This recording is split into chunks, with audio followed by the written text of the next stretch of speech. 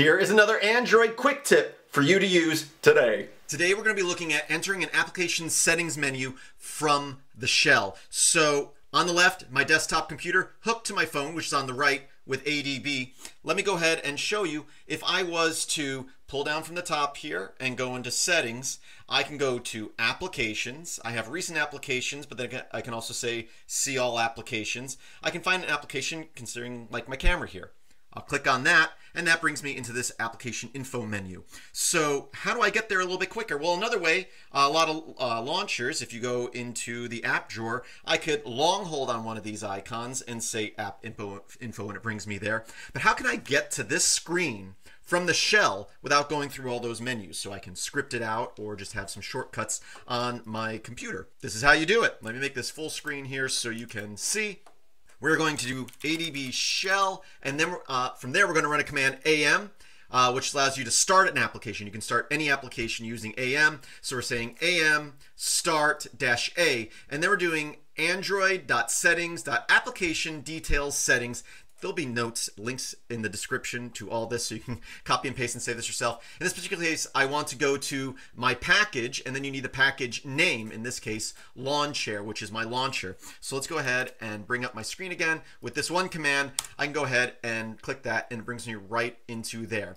Now, I can use something like, as I've talked about in previous videos, I can say ADB shell PM list packages.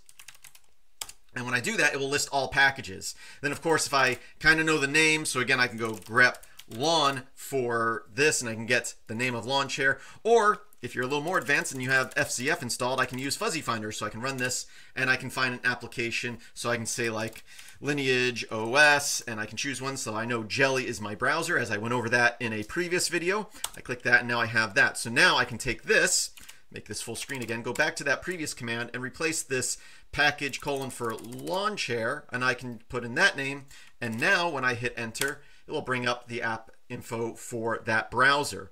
And now you can also combine those commands. If you're familiar at all with the shell and the power of the shell, is I can take this Fuzzy Finder command, and here I can erase the package name, and just in quotations, $, parentheses, I can put in that command. And now when I hit enter, it will list all my packages. I can type in one like, let's just say Lineage OS, and I can pick one from the list. I know Aperture is my camera from my previous video on this topic.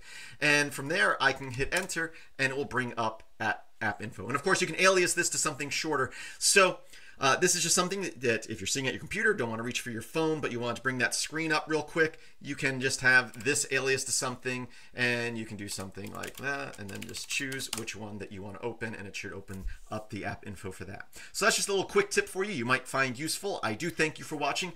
Please visit filmsbychris.com. That's Chris with a K. There's a link in the description, and there you can find all my videos. Search through them. You can also support me and see applications and notes that I've written on everything. And of course, there's links in the descriptions to the stuff we just went over today. I do thank you for watching, and as always, I hope that you have a great day.